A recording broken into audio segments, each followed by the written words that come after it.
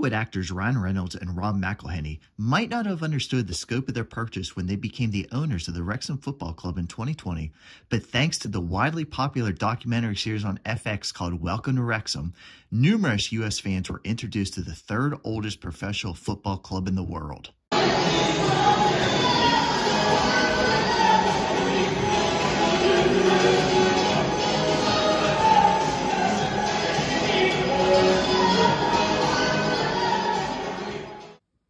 The TV show has featured many sights and sounds around Wrexham's racecourse ground, but even before the Hollywood treatment, the football team from Wales had a rich tradition dating all the way back to 1864.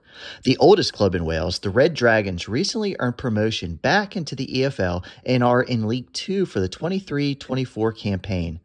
Now, numerous critics have their doubts about what the club will look like down the road after the Hollywood shine and TV cameras stop rolling, because the fact is Wrexham was a struggling club in a down-on-its-luck area brought to life by money and the celebrity of a pair of Hollywood actors.